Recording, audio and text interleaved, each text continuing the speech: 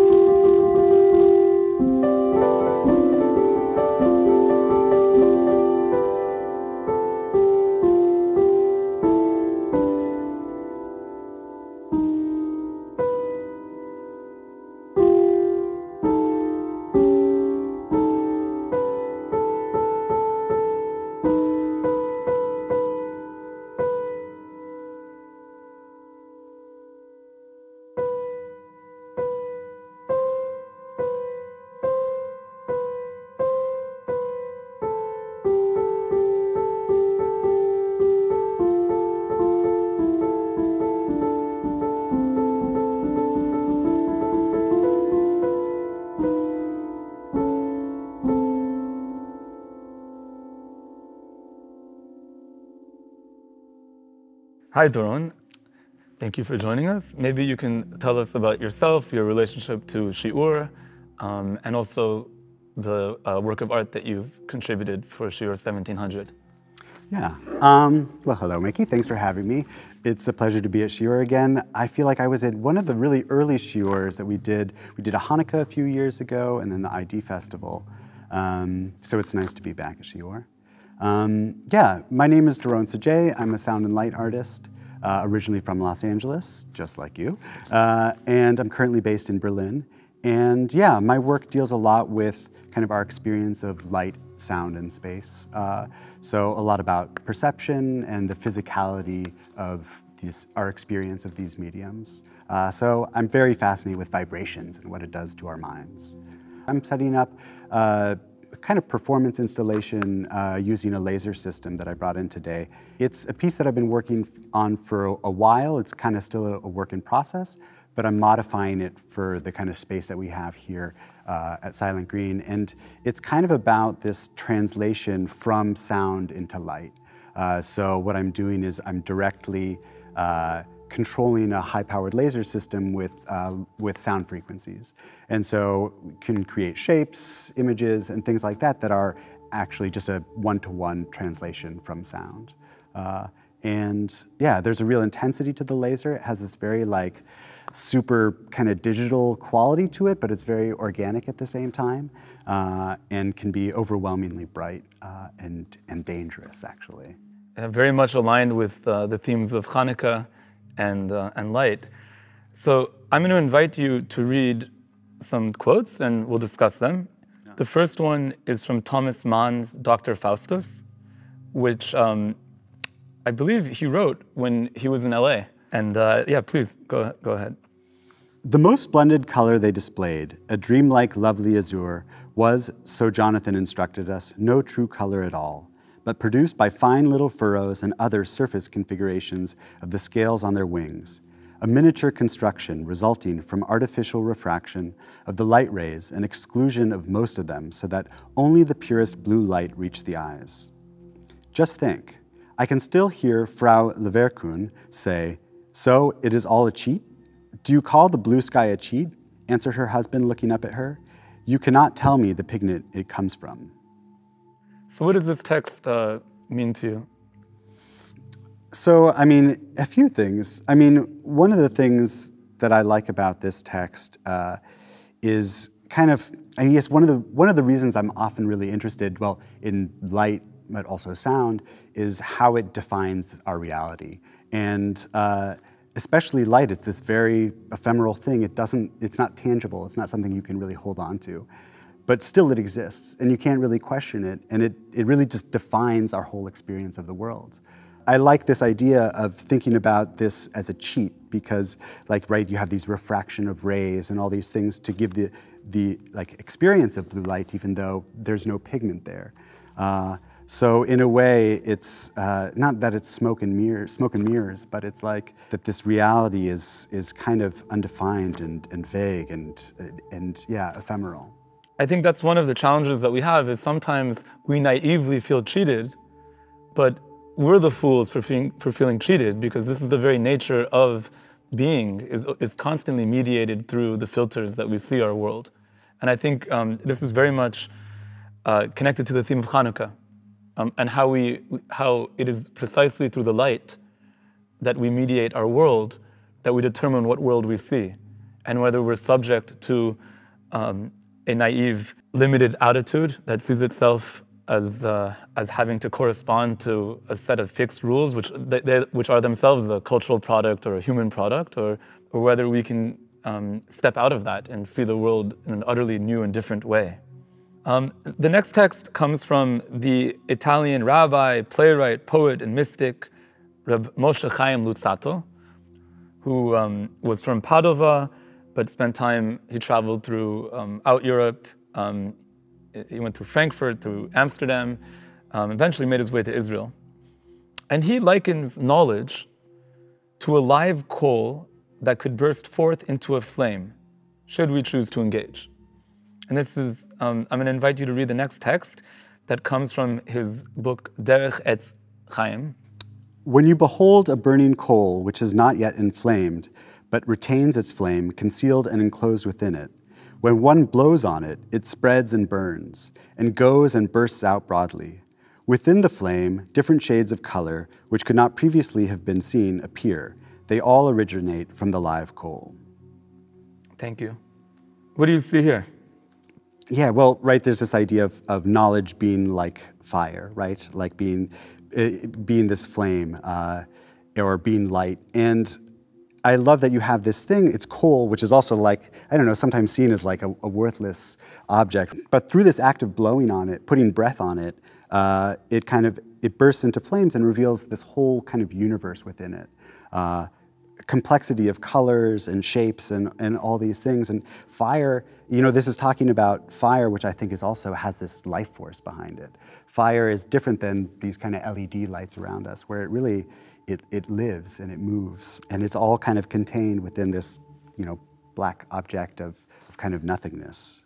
Yeah, I think also it shifts reality to the subjective, that we are that coal, and how we interact determines what flame and the diversity and richness of that flame. And I can't help but think of your light art, because that's exactly what you're doing, is you're creating from the coal of your mind, or the coal of your devices, a whole realm that is inconceivable without your involvement. Absolutely. I mean, it's the thing that I find really exciting about making work, is kind of just opening up this coal and kind of seeing what it reveals. And the artistic process is often, you know, blowing on the coal, seeing what colors come out, and then figuring out how to sculpt them and kind of offer them to the audience. So the audience also has that experience of the colors and the lights and the knowledge. Yeah, I like it. It gives kind of like agency to that experience of discovery. Exactly. And it's interesting, in Kabbalistic language, the intellect is described as light, the light of the intellect, or haseichel. And it's interesting how we shift away from trying to discover or uncover a world, and instead focus on cultivating a way of seeing the world. The light of Hannukah is an artificial light. It's a light that we make. Right. We're not dependent on nature for that light. It comes from the friction of fire. And I think it's something really inspiring there. Yeah, absolutely. It's different. It is very different that it is a coal and that it's fire versus just light in general, the sun, right? God created light to give form to the universe, to sort of reveal everything to everybody. But this is different because it gives us agency to be like, well, we need to blow on it. There's like an action required in order to like give us that experience and that enlightenment and that intellect. Yes. Thank you, Doron. Yeah. We look forward to seeing your work. Of course, yeah. Thanks for having me. Awesome.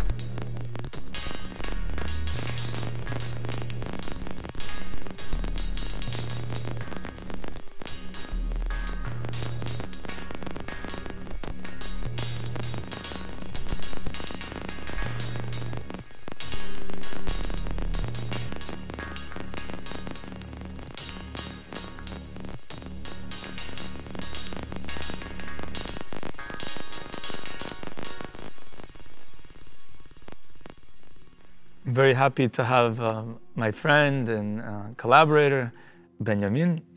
Maybe you can tell us a little bit about yourself. Yeah, thank you for this invitation. I'm very happy to be here. I've been in Berlin for so long already.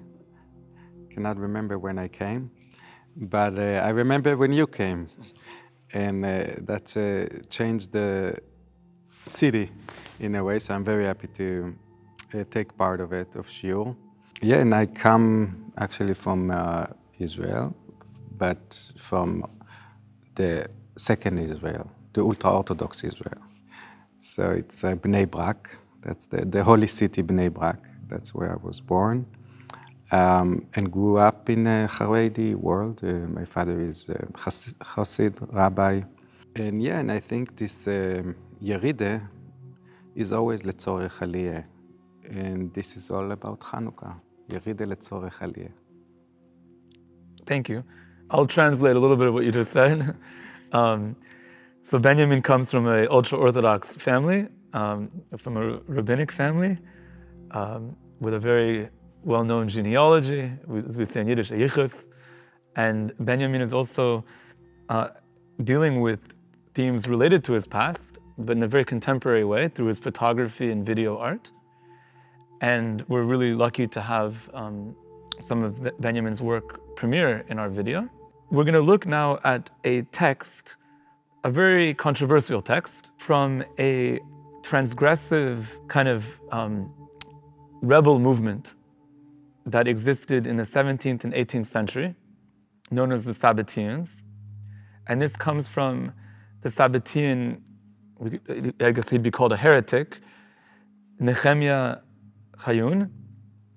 And he's describing a radical attitude towards a typical Kabbalistic idea, which I'll first introduce these terms before you read it. In the Kabbalistic tradition, there's this idea that there is an outer shell called a klipa, and contained within the shell, within the klipa, is a spark of light. And the classical way to approach this would be that concealed within the darkness of life is a light that is for us to reveal. And we separate ourselves from the darkness and attach ourselves to the light. So I invite you now to read this text where he describes a different attitude towards the klipa. The redemption can be brought about in either one of two ways. Either Israel will have the power to withdraw all sparks of holiness from the klipa, so that the klipa will either into nothing, will become nothing, or else the klipa will become so filled with holiness that because of the repletion, it must be sprung forth. Thank you. So what Chayun is saying here, and this is a translation from Gershom Scholem, who of course was a child of Berlin. What he's saying here is that either two ways we can achieve holiness. One way is to focus on the light and discard of all the darkness and all the non-holiness. And the other way is to enter the darkness, to enter the so-called unholy and to sanctify it. When everything is normalized or sanctified, then there's nothing left but holiness. And how does this relate to your work, both as a photographer and also thematically? Yeah, I think it's a very strong quote. It fits very much my biography, coming from so-called the light to darkness, but bringing the spark, the light, into the darkness, and vice versa. I believe this messianic, I'll say, text is what we see in today's Yetzia B'She'ela, coming out from ultra-Orthodoxy. I'm trying in my work to go into this gray area. That's my vision, at least, of how things can combine and live peacefully together Because like the first way, I think it's the war of light and darkness. The second, on the other side, is saying, no, let's go into the klipa and find in the Olam Hazeh, in the Goishe world, in the Golus. I mean, all this significant in Judaism, the klipa or the darkness, actually shows us that the darkness is not dark. There is light in the dark because we are living here. We live in Berlin, not in Jerusalem, not in the temple time. And we left only with the second way of approaching it. Yeah, I think it's also interesting when it's not even done consciously, like when you might come here to, in fact, not with that in mind, but you want to be in the klipa. Yeah. And no matter what, you have that pintel yid, you have that spark, yeah, that illuminates wherever you are and works with the darkness in a way that somebody else might not. And this leads me to the second quote that I invite you to read, which comes from the great Kabbalistic book, the Zohar. Darkness is black in the Torah. Light is the white in the Torah. I think what's interesting here is we see that the Torah contains both darkness and light. And indeed, in the Jewish tradition, we consider darkness to be a form of light almost. It's not just the absence of light, it has its own value. Yeah, like we have this pasuk, Boi re'or yoitzer choshech. We say it every prayer, every Ma'ariv, every day in the prayer. And there is it's always a question. So it's always, I always ask myself, as a kid I remember, when first learned it, there is such a thing as darkness? I mean, and I think that's the key here. What do we call darkness? Is darkness exist as itself, or is darkness just the lack of light? That when you don't have light, you have darkness. I believe that in my work, I show that the darkness is the light, just the opposite of it. I'm bringing the light from the darkness, and I think that's all about photography. And without this darkness, this camera obscura, this room of darkness, there will be no light. That's the creation. The creation must start with the darkness, meaning the darkness is part of the light, it's completely part of it. When half of the world is in dark, the other half is in light. There is no possibility that there will be always darkness in this world. And I think that's the key for this quote, and also for my work. It's bounded to my work too.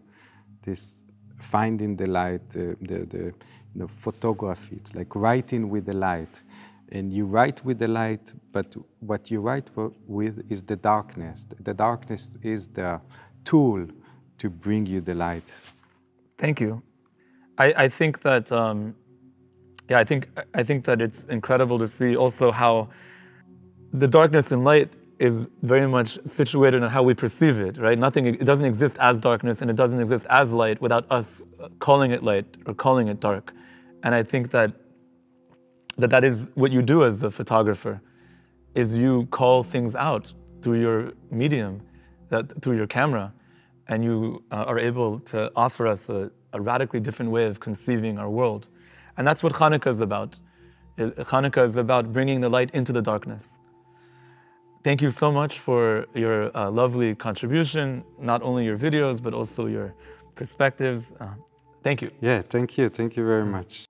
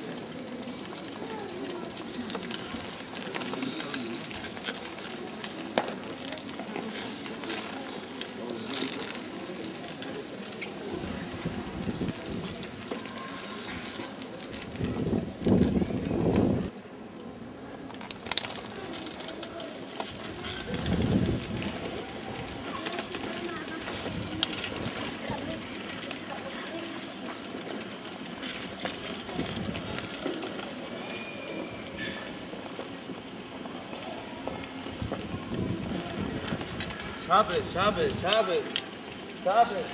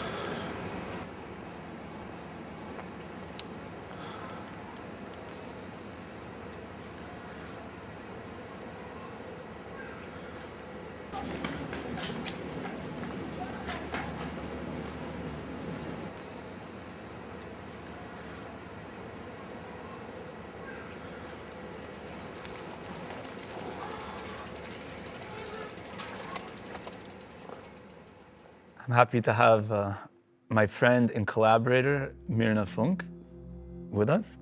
Mirna, why don't you tell us about yourself and what you're doing? So what can I say about myself? I am a novelist, I'm a writer, I studied philosophy and history. I am from Berlin, from East Berlin, and I've been living between Berlin and Tel Aviv for quite some time. I'm a mother to a cute daughter, she's 6. I invite you to read the following quote from the Mashgiach of Lakewood, the former Mashgiach of Lakewood, Rav Nosson Meir Wachtvogel. And this is from a compilation based on his lectures called Sefer Leket Reshimot that I actually received when I was in yeshiva many years ago. So please read it and then we can explore it. Okay. The 8 days of Hannukah were fixed for future generations on account of the victory that was not according to nature. A person in their natural state thinks to themselves, I am in my natural state, and wants to continue to behave in comfort and without effort and to combat nothing. It is possible to behave in a way that transcends our natural given state. The victory and miracles of Hannukah were simple for the one who behaves in a way beyond the accepted natural state. The world treats one according to how they treat the world. Thank you. So what does this text mean to you? It really speaks to me because I think that currently there is an idea of us all being kind of oppressed and incapable of actually living a free-willed life, a life we want to live. And I feel very confused by this notion of self and of life in general, because I do feel that we have autonomy over our own life and that we are free and that we can, that we can actually shape our own life, and that being free or acting free or living free does not mean that there is nothing to combat, but of course there is something to combat in order to live your life freely. And I don't think that just because we have to fight for the things we want, it means that we are not free. It actually, this is what freedom is all about, and I really like it. So yeah, I feel very seen with this text, and I'm happy that you chose this. Yeah, I mean, I think what's interesting about Hannukah, and this is one of the themes that we've been exploring, is it's this idea that, of course, we're going to take things as granted, right? Mm-hmm. It's easy to say, this is how things are. Mm-hmm. And that, of course, reflects an attitude that believes in a fixed essence, a kind of essentialist attitude to the world, and that things are governed by these aspects. And what Hannukah is about is to recognize that we govern the way the world is perceived by us, and we shape our world. And this line where he says here, the world treats one according to how they treat the world, I think is incredible. And that's, I think, the message of Hannukah that is oftentimes forgotten. This idea that Hannukah is not just about like a miracle, but it's about acknowledging that we can transcend the natural state of things. And by natural, we don't mean nature in the sense of like, flying or going against gravity, but it's how we perceive nature and perceive the world. And this leads us to our next text, which is coming from Karl Marx. Yeah. It's a short little quote from a contribution to the critique of political economy. I invite you to read this short quote. Yes.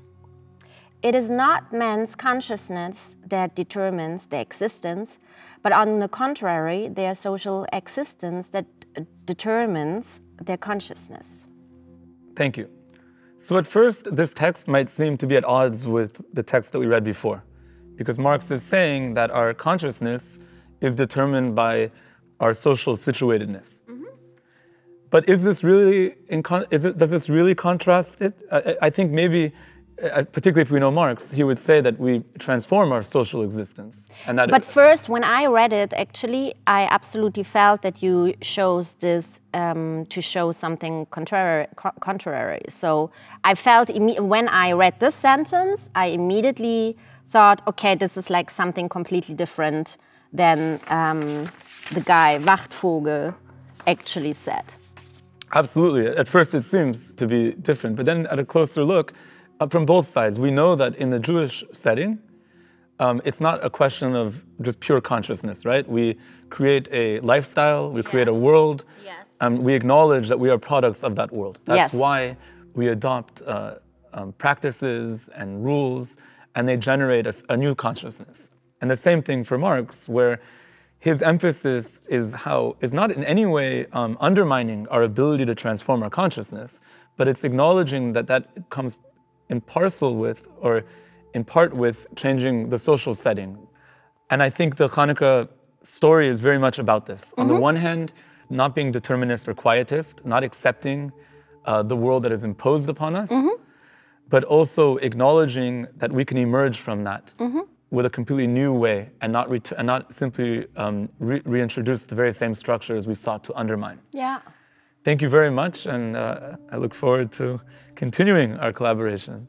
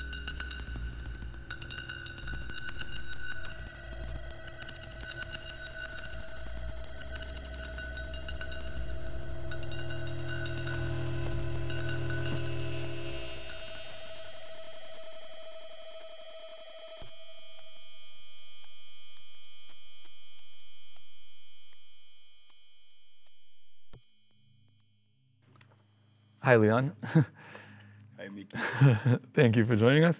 Yes, thank you for having me. What I gave you as a piece for the SHIUR 1700 production is a work that I shot in 2015 during the Moscow Biennial. And it was shot in Izhevsk, which is a city in Russia. Izhevsk is the birthplace of Peter Tchaikovsky. And I asked the local orchestra to live orchestrate a piece of Walt Disney's film Fantasia, which he personally produced. I think he almost went bankrupt when he produced it because it was such a big production. Walt Disney was known as a fierce Cold Warrior, strong anti-communist, but still he loved Russian classics like Peter Tchaikovsky. When I proposed this work to this orchestra, it became very clear that they were not willing to do it. I think they considered me like acting a bit like an agent, foreign agent or something. It was very weird. So what is left of the work is actually just a recording of how I tried to present it and propose it. So this video I now finalized 6 years later, and it became a work now, a short video, and it deals with different ideas of art and the way that they are entangled into a political environment. Me coming from Germany, but I was born in the East, so I'm kind of familiar with the way that, for example, in Eastern countries or in socialist countries, art plays a certain role, a very strong representative role, and so this was for me interesting. So I invite you to read this first text from the Talmud, from Bavli Shabbat 156a. And I'd like to, you selected your video based on our discussions on this text, and I'd be curious to see the connections there. Yeah, so it says, Ein Mazal Israel, which means Israel is not subject to the constellations of stars. And what that means is what the constellations offer. That's my interpretation, but that's how I see it. What the constellations offer to people is an idea of fate, and which somehow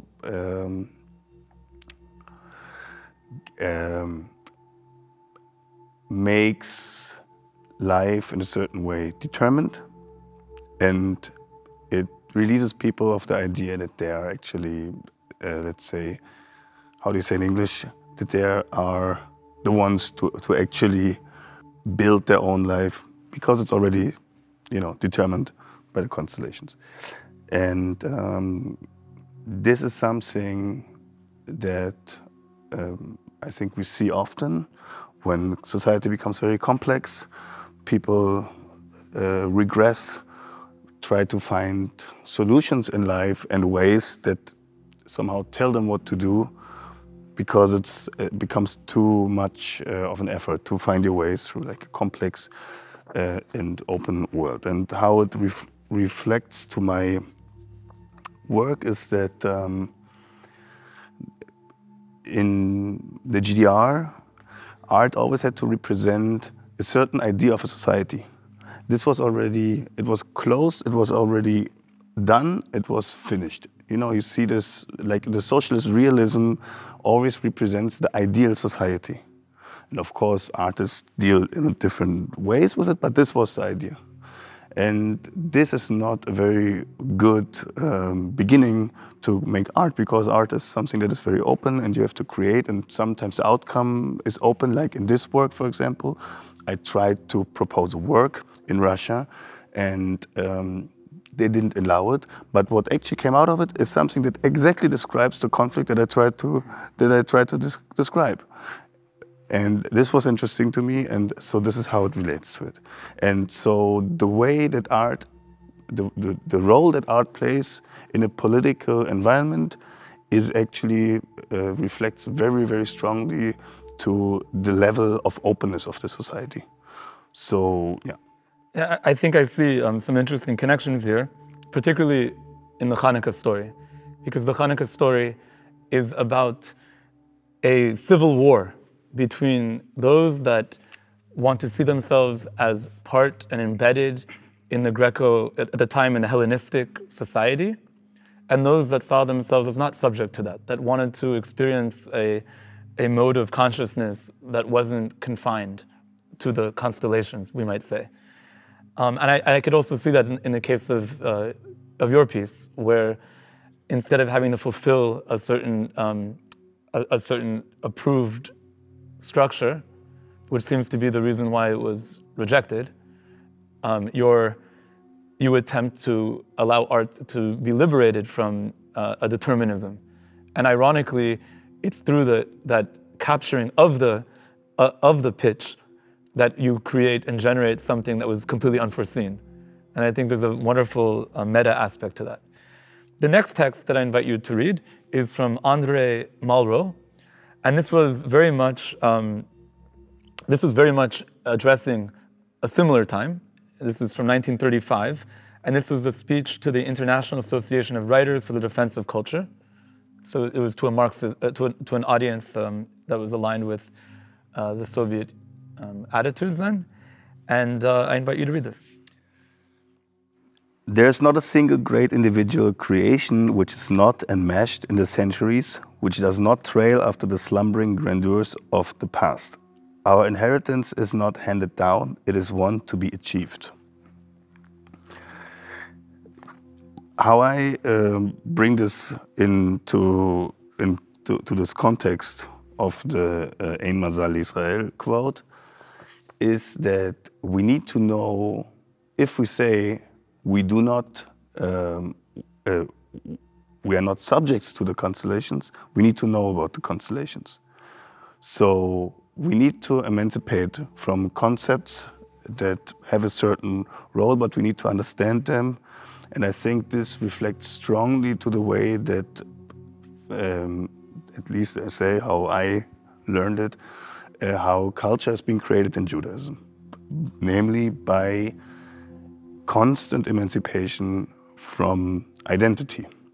You always reflect, it's always a reflection, and by the reflection you start to create, let's say, your own empowering modus operandi, where you take things in your own hand, but you have to understand them. Absolutely, and I think the key point here is our inheritance is not handed down, it is something that we achieve. And this achievement is that emancipation. And how else can we be emancipated from unless we acknowledge what we're embedded in? And this is the power of light, is that light illuminates, it dissolves, and it emerges kind of unconfined by matter. I think the words of Malraux are very relevant to our times today, as well as this idea of, from the Talmud, because it seems that we've returned to a realm where there is correct speech, there's correct art, where oftentimes creativity is not about emancipation from the structures, but rather conforming to the structures. And I'm curious to see what your thoughts, if this is not just something that is a relic of, or existing in the East or in the post-Soviet space that you emerged from, or the post-Eastern Bloc space, but it's something that has also emerged in another outfit in the West. What I learned from the East and what I see now, again, and it makes a connection, is East Germany was a culture of self-description. So you said, we show solidarity with the people from Vietnam or whatever. It meant nothing. These were like hollow words in many times, and it didn't affect any aspect, or like it didn't really affect the way that the GDR or the people would actually deal with things. So they said, we are anti-fascists. The GDR declared themselves anti-fascists, And it helped them not to deal with the fact that they were also part of Nazi Germany just a couple of years before. They didn't really have to deal with it. And that's very interesting. So there was no real moment of enlightenment. Today, I think we see the same thing. There's a strong dynamic of self-description, you know, like hashtags. And if you describe yourself like this and that, it's, you know, then you decided you are this, but you don't really have to prove it, but it doesn't mean so much. And I'm curious about your thoughts, specifically, like, is this something unique to your experience in Russia, or do you think that this kind of notion of correct art is something that exists internationally now? It's part of the zeitgeist that you would also face if you were in the Biennale in Venice or if you were in Art Basel. It is. It is absolutely a phenomenon that is not reduced to Russia, or, you know, I think also that this is a very human thing to do, to try to find your way through a complex world. The world is becoming more and more globalized, things are, you know, and people try to create order in all this chaos again. I do not want to say we are living in the second GDR, because this is usually a narrative that is more coming from a very strong political right-wing sphere, but there are certain ideas of culture, you know, where people try to speed up developments that are very slow. And in the end, if you want to have a political change, you need a cultural change. So this plays a big role. The way that culture is being used or sometimes also abused to deliver a political message plays a very big role more and more. For example, now in the upcoming documenta, you have much more, or you have way less individual positions, and you have a lot of collectives, organizations that are being part of the documenta.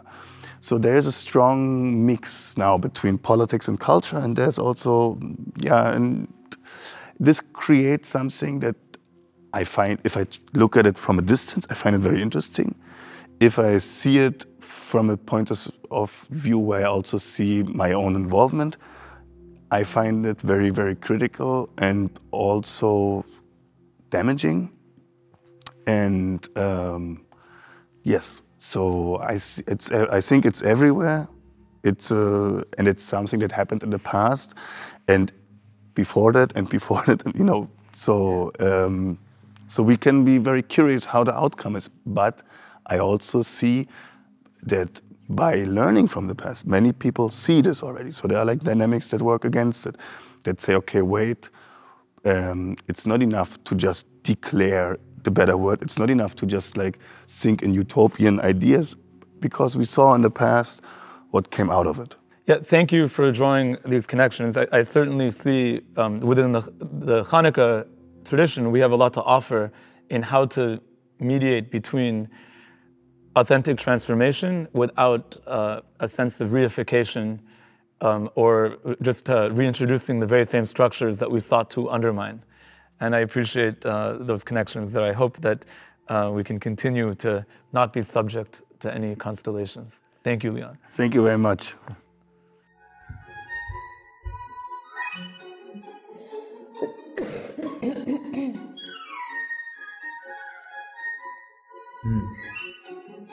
А вот мне идет интересно... с акселеранту. Мы так не играем.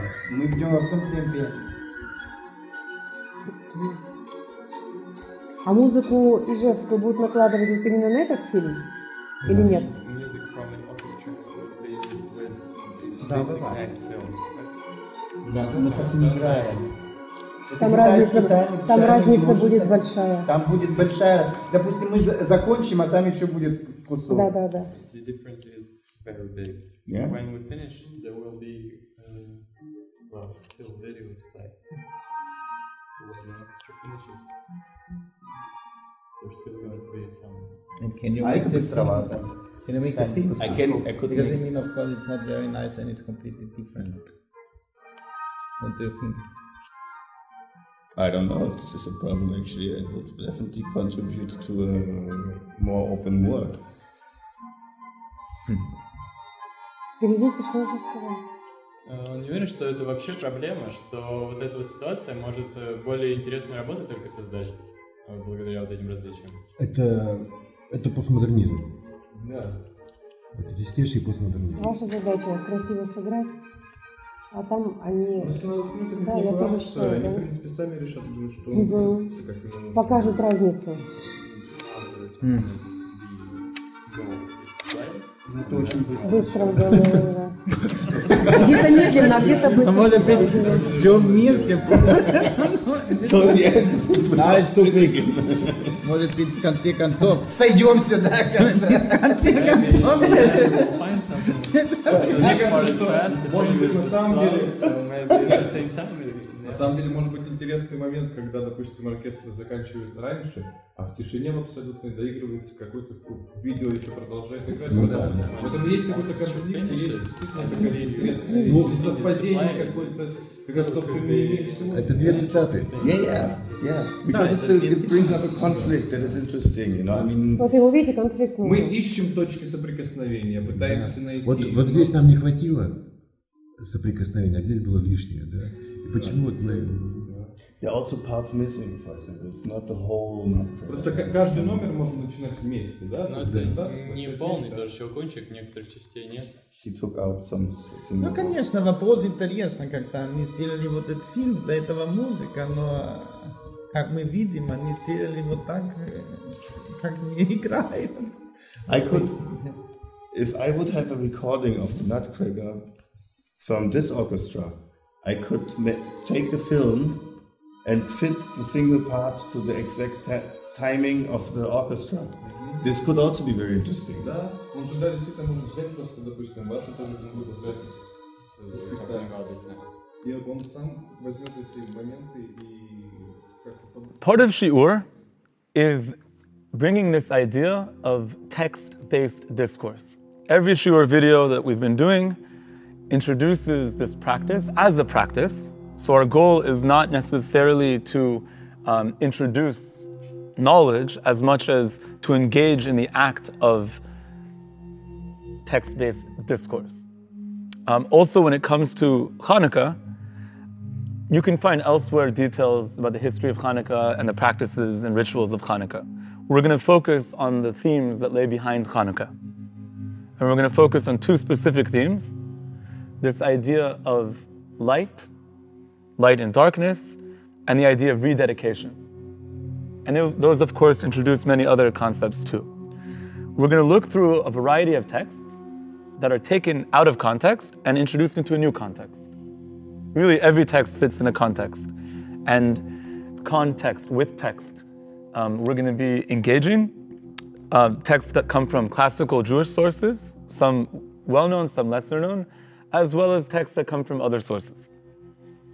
We'll start with this text from the Rolling Stone interview, October 4th, 1979, with Susan Sontag.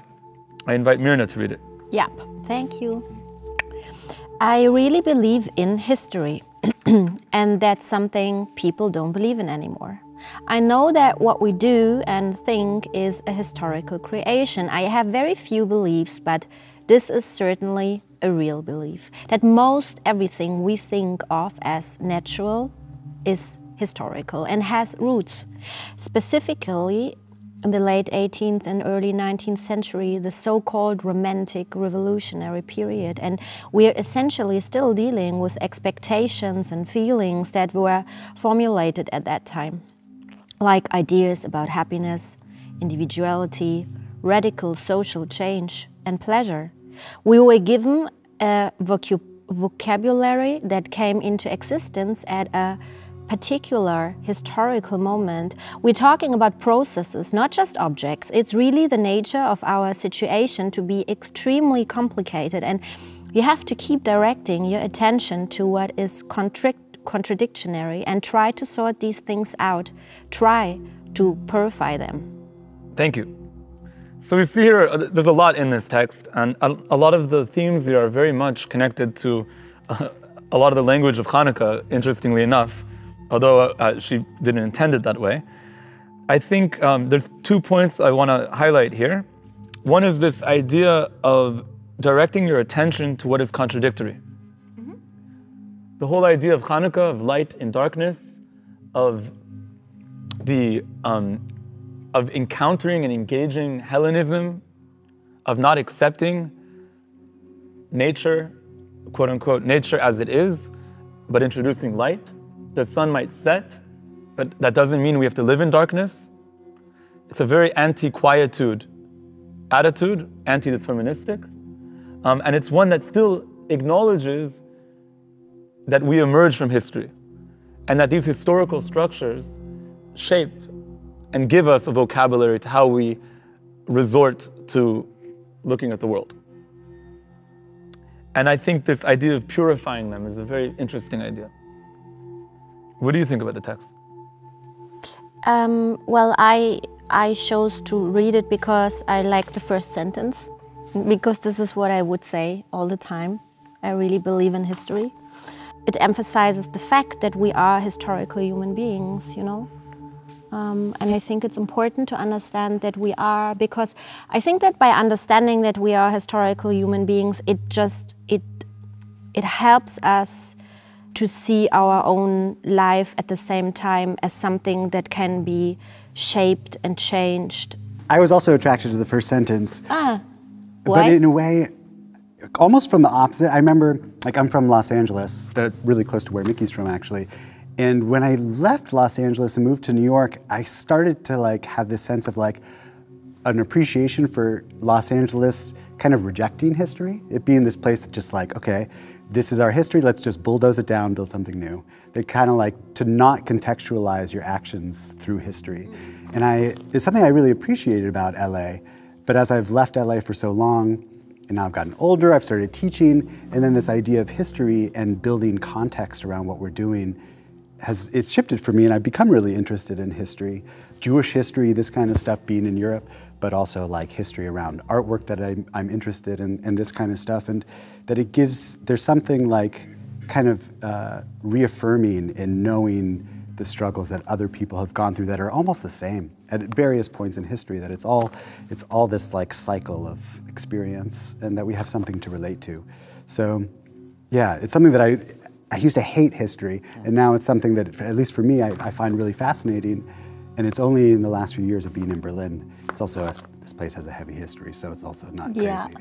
Yeah, I mean, I know, like, growing up in LA, learning about Grenadierstraße, which today is called Amstadtstraße here in Berlin, and in many ways, like, what you're saying is very true, in that LA was a place that people escaped to, not in order to recreate what they escaped from, but to create something utterly new. And there is a utopian aspect to LA that is, you know, it's Hollywood, the land of dreams, La La Land, and it's interesting how Berlin was one of the places that people escaped from, and now it's kind of an inversion that people like us are coming to Berlin, maybe chasing after a bit of that historical texture. But Grenadierstraße is a very good example. My great-grandparents actually, and my grandfather, he used to grow up in Grenadierstraße. And the interesting aspect is that you cannot see it today. You cannot see that Grenadierstraße was the main street of the so-called Jewish ghetto with open borders. It was the center of Eastern Jewish life in Berlin, and there's not any mention about it. It's probably the most boring and unattractive street in all Mitte and center of Berlin, but the history still exists.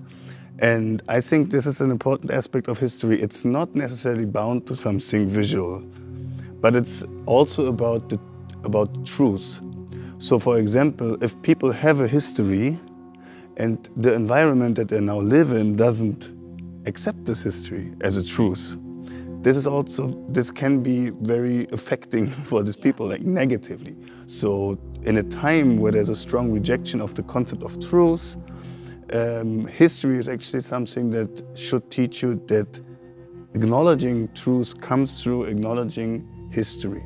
Best example in Germany, the Shoah, of course, in the younger history, you know. So whenever these concepts of rejecting truth affect the way we look at history, it becomes very clear that there is a level to history that is a lot about, not just about something visible, but about something that we experience and accept in the way we also then live together in society. Yeah, I think these are all valuable points, and it's interesting also to see, again, that kind of dialectic where maybe in LA and in Israel, this is the continuity of Grenadierstrasse, and because this is where many of the survivors came to, and many of the values and ideas that existed, let's say, in Berlin in the 20s and the 30s, and that we associate with Berlin, are not necessarily located geographically anymore in Berlin. They've evolved, just like how the grandkids of somebody who stayed in Berlin is still that grandchild. Likewise, the grandkids of somebody who was born in LA is still a descendant of Berlin. I mean, this is 3 years after she wrote, in 1976, she wrote for a book named Portraits of Life and Death by Peter Rougeard. She wrote the Profess, 2 pages in the, and she talks there also in a way about what is truth, because the picture he took in the Catacomba in Italy, and there is this history aspect, and the photography, what that is real, and bring to life again the time, so to say. And I think that Susan Sontag did it in the most powerful way, the connection with the art, photography in this case, of Peter Rougeard, to history, and truth, and responsibility, so to say, in the work of art. And and Hannukah is, of course, the strongest example in our Jewish holiday cycle.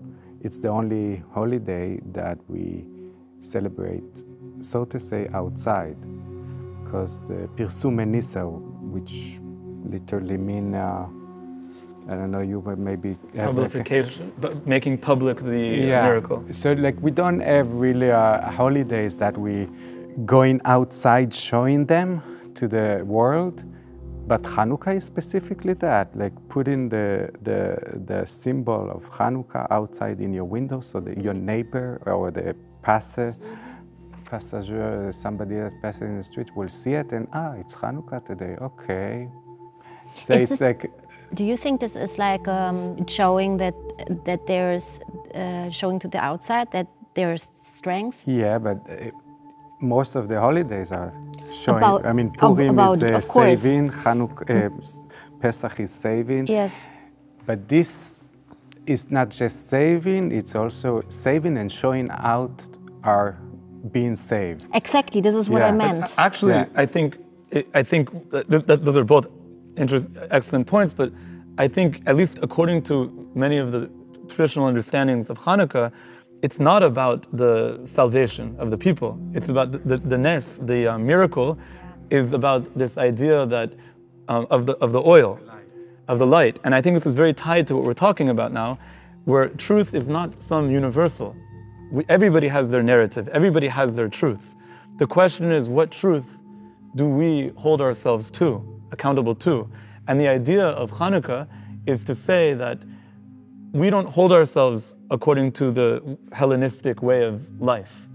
Our miracle is not the miracle of being saved or of battle. Our miracle is a miracle of light, and that light is a light that transcends history, or at least is organized by another form of history. And I think that's very important, and that's very much tied to something that is very relevant today, because we live in a time of competing narratives. We live in a time of competing truths. And I don't think anybody can say that a truth is not embedded. And this comes back to Sontag. When Sontag is talking about how truth is embedded in history. And the struggle is not a struggle of determining what is the truth, but it's determining our historical genealogy of what shapes the way we see that truth.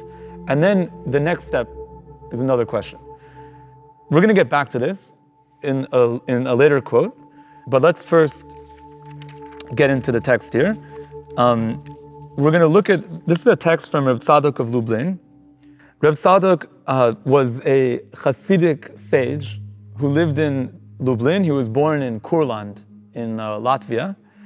And he came from a non-Hasidic background, a very important Talmudic Lithuanian-style background. And he became a student of the Ishbitzer Rebbe, or a follower of the Ishbitzer, who had a very radically subversive form of Jewish mysticism and Hasidism. And he died in 1900, the same year that Nietzsche died, interestingly. And he explored a lot of questions of light and darkness and different ways of conceiving light and darkness. I invite Benjamin to read. We learn from the creation of the world that in everything, the night comes before the day. As the Talmud teaches in Talmud Bavli Brachot 2a, for in everything, absence precedes existence. For all of person's life is such that times is composed of darkness and light, day and night. And that cycle repeats itself as a circuit, with the darkness always coming first, as the peel precedes the fruits. For one that has already arrived at holiness, the day is first, like one who is already inside the fruit. From his perspective, the fruit comes before the peel. Thank you. This is a great text here. So the first, he compares two types of people. There's the majority, the regular person, that darkness precedes light, right? So in the classical, for example, Jewish calendar, the calendar day begins in the night. So you would say, for example, that like in the Western days, in the Western calendar, we would say the day begins at 12:01 a.m., right? Like after midnight.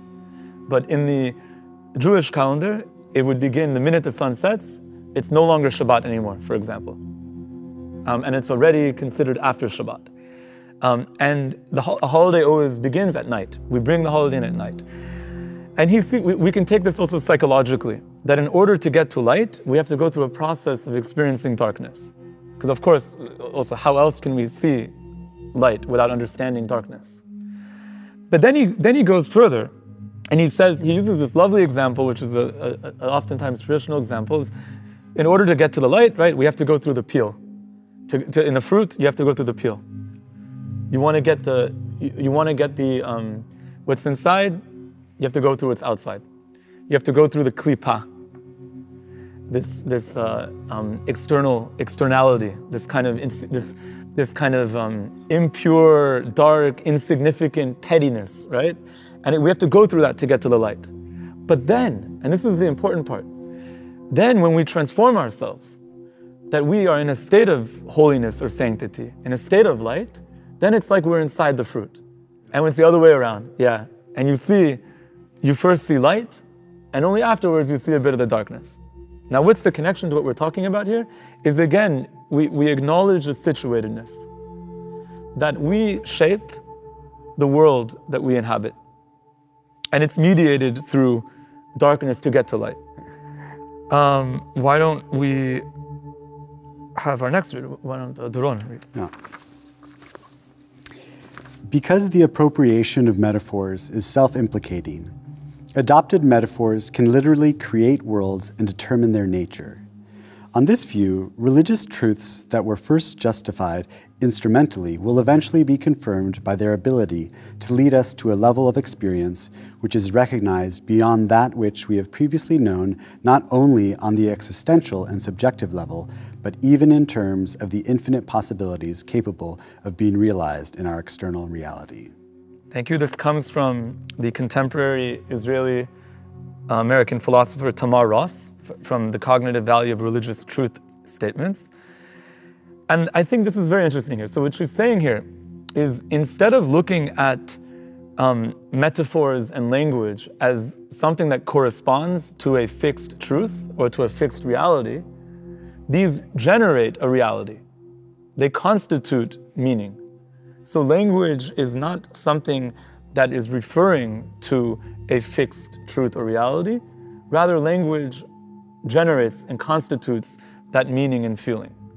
And this fits what we've been talking about, this idea of not being subject to the structures that, let's say, dominate the general world. And in the Jewish tradition, we would say like the secular world, the constellations that we find ourselves in. And also, of course, not denying that they play a role in shaping where we are right now, but entering a new level of consciousness in being. One that through our own language, and including appropriating and transforming things that exist in one way into another way. The fire that can burn and destroy can also be the fire that can illuminate and build. Because this one, I think, is actually very much tied to what you were talking about, this idea of we build, particularly you, Leon, you know, that you construct that space. You mean with the work that we were talking? Yeah, of course. It created, through the restrictions of the creation, there was a new creation. And we don't look at that creation as always corresponding to something that already exists, that creation can introduce a whole new mode of being. And still everything somehow, and this is, I think, important because I agree with this totally, but still when you create, when language creates its own, let's say, history or whatever, it still refers also to the other one. So it might still transport in itself what it refers to. It's not gone, it's still there somewhere. So I think that's important, you know? Exactly, yeah. That it's like a build-up and not so much a replacement. Absolutely. I mean, this is the kind of impossibility of innovation, right? Yeah. We are always limited to the tools that have been created. Otherwise, I mean, we can't use something that doesn't emerge from our world. Okay, why don't you read the next one, Leon? Light breaks where no sun shines, says Dylan Thomas. This is the quote? That's the quote. I can also go on and read two more short quotes. You can read those too, but let's first just clarify this one. Okay. What can that mean? Light breaks where no sun shines. To me, it means that light and sun are not necessarily the same thing. Exactly. Because sun is in itself but light comes like if I can create light as a person, enlighten or whatever, and I don't need the, let's say, energy of the sun or the help of the sun. I have to do it from myself. Maybe something like this could mean. Exactly. I mean, when you light a candle in broad daylight, does the candle illuminate? No. And I think the whole idea of Hannukah is to say we don't depend on the sun. We don't depend on, it could be winter. And remember, Hannukah is during winter, during the darkest time of the year. And instead of being depressed and accepting this darkness as how things are, we create our own light. So the point is, on Hannukah, we light candles every winter and we illuminate our life. We're not dependent on the sun for light. We're not dependent, it can get dark at 4 p.m. and we're not going to sit in the dark. There's a reason why this holiday comes in the middle of winter. Because we don't accept winter. Because we manage to create fire and become independent from nature. Exactly. And that's the point, is that we constitute our own light. Yeah. I think it's a natural human search to win the darkness. In all cultures we have this same. Yeah, I mean, look at the date of Hanukkah is the 25th of Kislev. What's the date of Christmas? 25th of December. I mean, there's certainly a lot of similarities here. And I think the point, though, is not only we see this on a manifest level, like we said about these holidays of lights. It's again with Christmas and with Hanukkah. But we also see the psychological effect of this, that it trains us to acknowledge that we play a role in illuminating our life. And I'm curious for you as the light artist. Yeah, I mean, well, what I take out of this quote also is this word breaks, because to me that requires some kind of fissure or some kind of action. So it's very active, whereas sun shining is very passive. And so the idea of Hanukkah is also, right, it is very active. It's like whatever, they saved the temple and they lit the candles, or they lit the oil, but it's very much like an act, and it's an act that you have to put upon the world in order to cause change.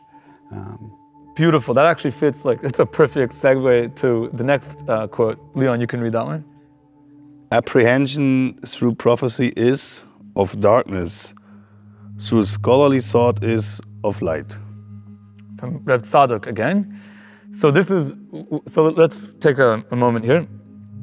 So Reb Tzadok is comparing the idea of a prophet to the idea of a scholar.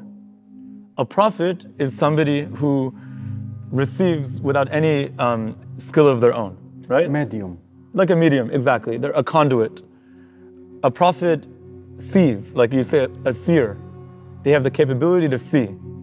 But that doesn't necessarily involve their own mind or their intellectual labor or their own genius. They simply receive.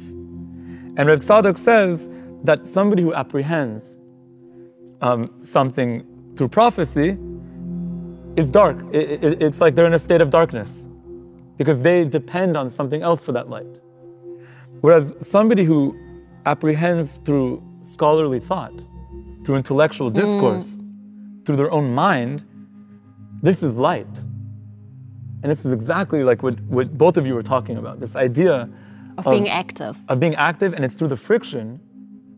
And again, if you want to go back to the idea of fire, right? How does fire come? Fire comes through friction. That's what generates those flames. And this goes so far, this idea goes so far in the Jewish tradition that in the Talmud, we have the following quote from a Meimar. Leon, you can read that again. A scholar is preferable to a prophet. This is from the Babylonian Talmud, Bava Batra 12a. And this is a really radical idea that says a chacham, a scholar, is on a higher level, is preferable to a navi, to a prophet. It's a bit of a punch, I'm thinking now, to the ultra-Orthodox kind of thought. I mean, they read it, but we always learn, like, also from the quote before, I thought of the Enlightenment, 19th century, 18th century, all the scholars that brought us to modern time, and how ultra-Orthodoxy is so against it and see it in such a dark shadow or in such a scared of it and sees it as a threat. A threat, yeah, for Jewish life today, and we prove here that it's just the opposite. Yeah, I mean, I think it depends certainly on the circles that you're in. I mean, within the ultra-Orthodox world, there's also an incredible realm that places great emphasis and respect for the scholastic idea. Like, they're not necessarily going around and meditating all day to achieve enlightenment. They're very much engaging in discourse. But I have to, one thing I have to think when I see this, and I have to also think about this, let's say, movement of the cultural pessimists of the late 19th century in Germany, who saw their identity threatened by culture. So they thought by culture, like creating, emancipating, creating, thinking, they thought this will destroy our identity, or it will break it into fractions and pieces, and in the end we will not know who we are anymore. We will lose ourselves in all these mind games and creations and so on. And the move that they did then was a very regressive move from modernity into nature as a symbol of the opposite of modernity. Paganism. Paganism, yes, paganism. So it's really, I think in the Jewish context, it's really interesting because both is very, very strongly existing. This, what you said, the Orthodox, like people who are also afraid of these kind of cultural dynamics, and on the other hand, a very, very strong dynamic that appreciates it a lot. somehow it created it even created it. Like, so I think. And maybe it's important that these two poles, movements, opposing movements, exist, because maybe this friction creates the activity, especially from the more like schooler movement. Maybe they need this other in order to, because maybe they will think one day, oh, it's done. Like, I don't know, but I feel like there needs to be a friction for moving forward, you know? I think from this friction also comes art. Yes. We are trying to get out from things from the gray area. I mean, we create from this black and white or darkness and light, and then something comes out. Yeah. Some color, some gray. Yeah, I mean, I think also these are not absolutes, right? For you, you might see something as a very conservative space, and for somebody else, what to them is deeply conservative is subversive, and and that's part of this idea of the role of subjectivity, of you know, where you stand is certainly going to change, affect how you see, and also where you stand and how you interpret that thing. So it's interesting too, how we have in Berlin, I think, we have both people like yourself that leave, and other people that in Berlin get closer, and they adopt the very same things that you reject. And to them, they might, in their adoption, that could be literally in the same way of you adopting the non-Orthodox lifestyle. Yeah, and we meet in the middle. It's also, there was now like a very superficial discussion about the halakha, and of course in the German media. So there's not much knowledge about it, but it was pretty clear to everyone. Halakha is something that is very conservative, excluding and so on. But actually, if you look at the halakha from its history and so on, it can also be the exact opposite. It's not bound to zeitgeist. It's actually to have something against zeitgeist. And from different times, different perspectives, it can also be something that is protecting very modern ideas, namely accepting a law that makes everyone the same under the law, against very identitarian movements. And now, from a different perspective, it's being considered as something conservative, which I completely disagree with, because it's neither nor. It depends. It's something that should leave these categories behind, or not let them come in. I think you bring up an excellent point, which I think it's funny again, like exactly what our theme is. The thing is that we assume that there is this notion of a zeitgeist. It's so presumptuous to say that what you conceive as the norm is somehow a universal, like the zeitgeist. It's kind of like that group of cool kids that think that their internal slang is universally accepted and universally true, and that they can impose that on the rest of the world. And what we're saying is we're not denying that we play that game, right? We all have our own halakha. Halakha comes from the word to walk. We have our own path, way of walking, and it's important to see the dynamism in halakha. The only difference is that one group pretends that it's nature, that this is how things are, and the other group says no. The way you conceive of nature is also shaped by your historical situation and the way that you see things. And that's the revolutionary nature of halakha, and this is the argument against this kind of neo-paganist idea that says that we just somehow are these pure, innocent creatures, and nature is this fixed, beautiful thing that we have to stand in awe of. And it doesn't acknowledge that even the way that you perceive nature is going to be shaped by your upbringing and by your culture. Okay. Now me, right? Yeah. So the Zohar explains the difference between a cistern, in Hebrew bor, which has no water of its own, and the well, in Hebrew be'er, with its own running and living waters. The bor has to be filled from without. The be'er replenishes itself, while on high the soul enjoys the good, but only in the category of the bore. But once the soul has descended to earth and has made the good her own by engaging in the struggle provided by bodily life in the material universe, the good she has acquired makes her category that of the well of living waters, the be'er that requires no other for its existence and refreshing powers. Thank you. This comes from the introduction of Rav Aryeh Leib Heller to the Shev Shmatata, and this is a translation from, or an interpretation from Louis Jacobs.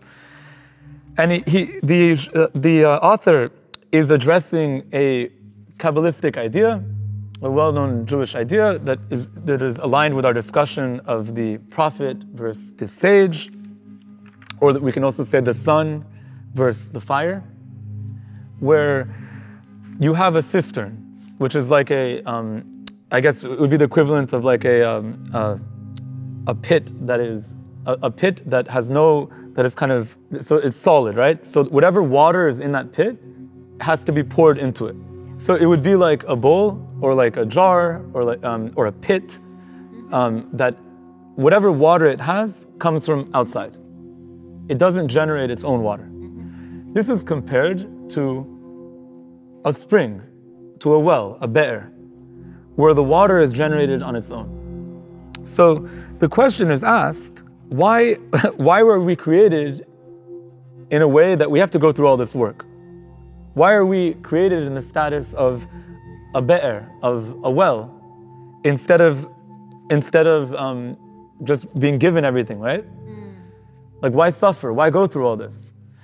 So what the Shev Shmaitza is saying here, what the author is saying here, is that when the soul, according to this tradition, is on high, because according to this tradition, the soul comes down to earth and it comes from heaven, right? So the question is asked, if you're already in heaven, why come down to earth? Why not come to earth like perfectly?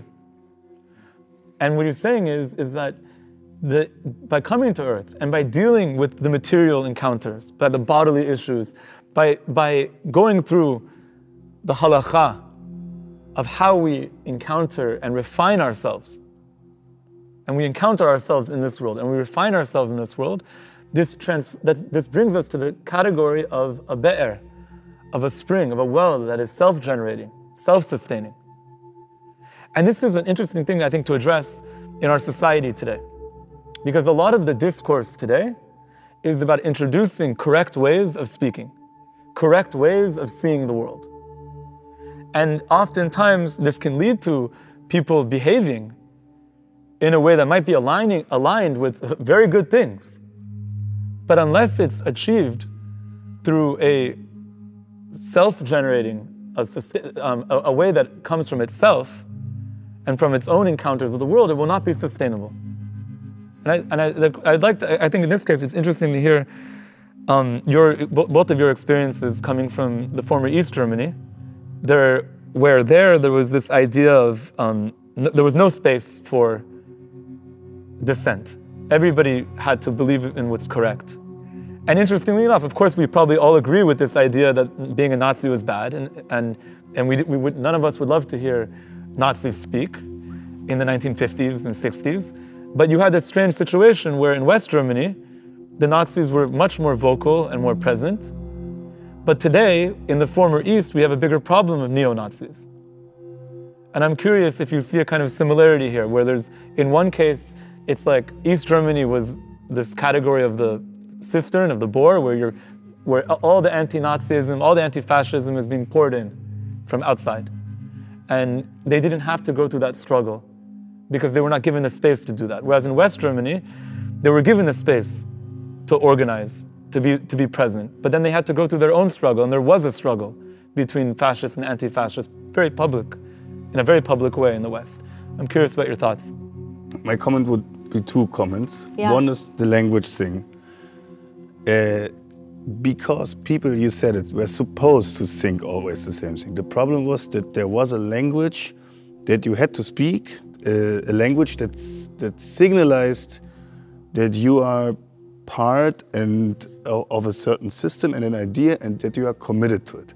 For example, when I see letters of my grandfather, who was a journalist, when he was writing to comrades, it's a joke. If I read it, this language is so ideological, but you had to write like this.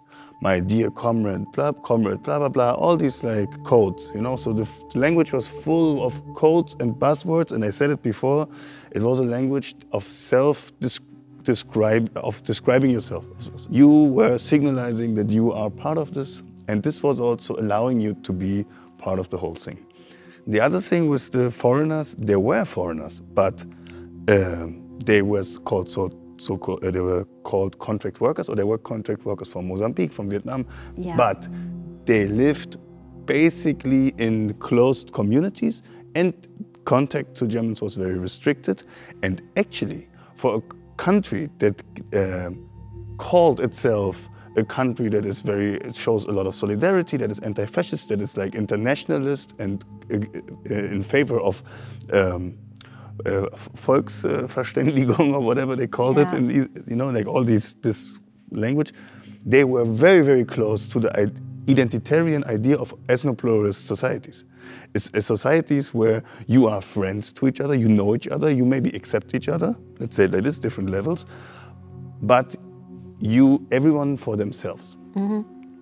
The different people of the world stay within their own collectives, and like this we can have peace between the people. And this is of course something that doesn't help you to experience anything, and the same counts or is also true for language. If your language is closed, if you are more and more dependent on buzzwords, there will not be the exchange anymore. I think it's interesting in the sense of that maybe we can never be completely a cistern or a bore. No, even if we're treated that way, we eventually are forced to become that well, that be'er. I think your turn, Doron. In fact, the internal obstacles seem almost greater than external difficulties. For even though the question, where from, presents no problems, the question, where to, is a rich source of confusion. Not only has universal anarchy broken out among the reformers, but also every individual must admit to himself that he has no precise idea about what ought to happen. However, this very defect turns to the advantage of the new movement, for it means that we do not anticipate the world with our dogmas, but instead attempt to discover the new world through the critique of the old. Our program must be the reform of consciousness, not through dogmas, but analyzing mystical consciousness obscure to itself, whether it appears in religious or political form.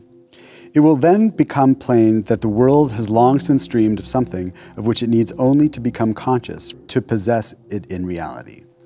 It will then become plain that our task is not to draw a sharp mental line between past and future, but to complete the thought of the past. Lastly, it will become plain that mankind will not begin any new work, but will consciously bring about the completion of its old work. Thank you. This comes from a letter of Karl Marx to Arnold Ruge in September 1843. So I think the first thing that is interesting is this idea that it is precisely in those moments of darkness where we don't see the light coming, where we're not capable of expectation because we're just thrown out. We don't see things anymore in a way that we thought things were organized by. The whole structure seems broken. It's precisely then that we ought to be most optimistic, because that means we're in the beginning of something new, of something radically new. And the program must be the reform of consciousness, not through dogmas. And that's, again, we talked about the role of history, of when history oftentimes becomes dogmatic, when these labels, these definitions become strict rules to mediate life. We have to relax them, we have to soften them, and only then are we capable of seeing something in a different way. And he uses this term where consciousness becomes obscure to itself. And this oftentimes happens where what we think is a sense of self that might be aligned with that we think is aligned with an attitude. We realize that just because it describes itself that way, just like you were talking about, Leon, just because it describes itself that way doesn't mean it necessarily does align to what it describes itself to be. And it's very hard to acknowledge that rupture. And Hannukah is precisely about this kind of blinding light, a light that dissolves the dogmas and structures of the past. And what it illuminates is not evident yet. Come to my mind that in Hanukkah, every Hanukkah, we read Parashat Vayeshev, which talks about Yosef being thrown to the pit. And there is a very famous quote from the explanation of the pasuk. It says in the Torah, he was thrown, and this pit was empty.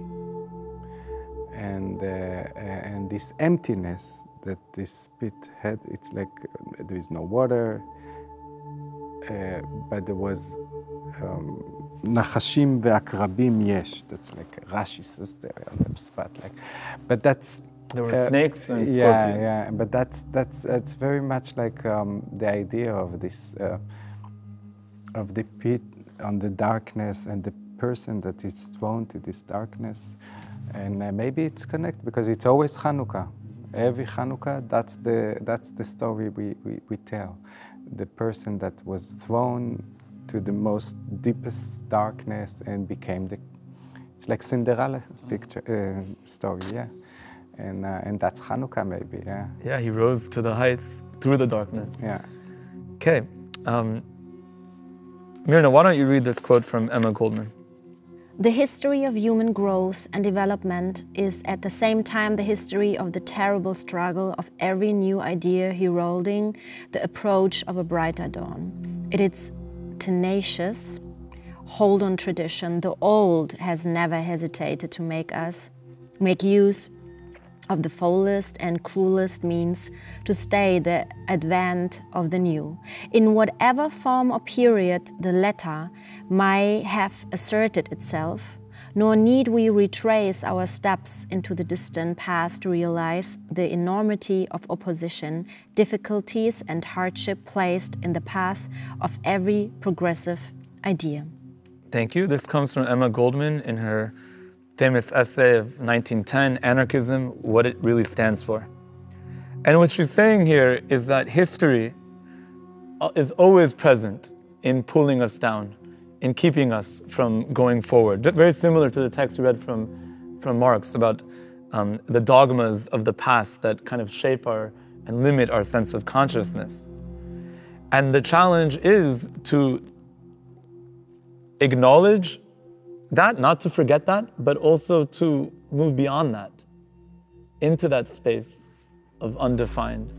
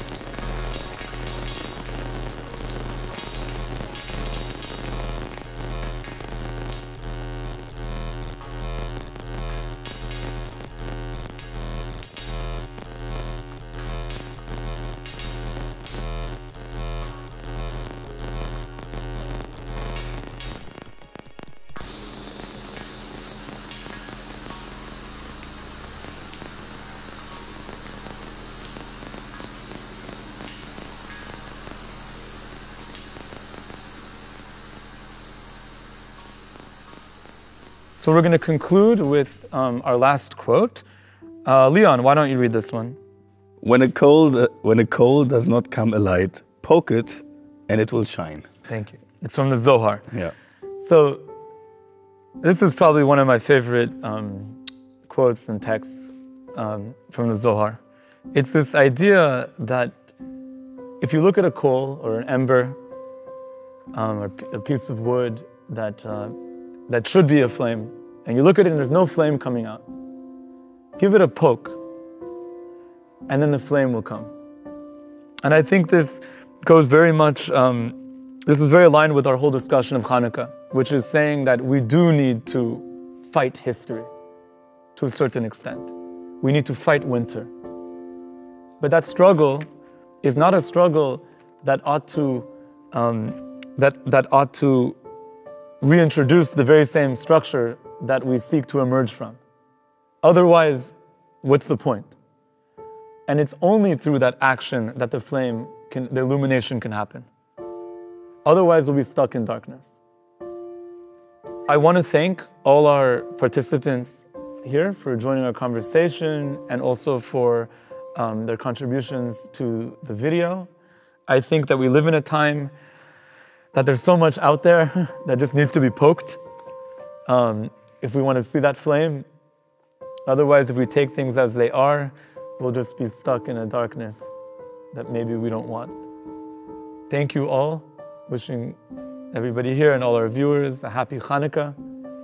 And everybody's invited to continue and join us in our conversation in SHIUR. We meet every Wednesday on Zoom and we do live events. You can find us at SHIUR International on Instagram.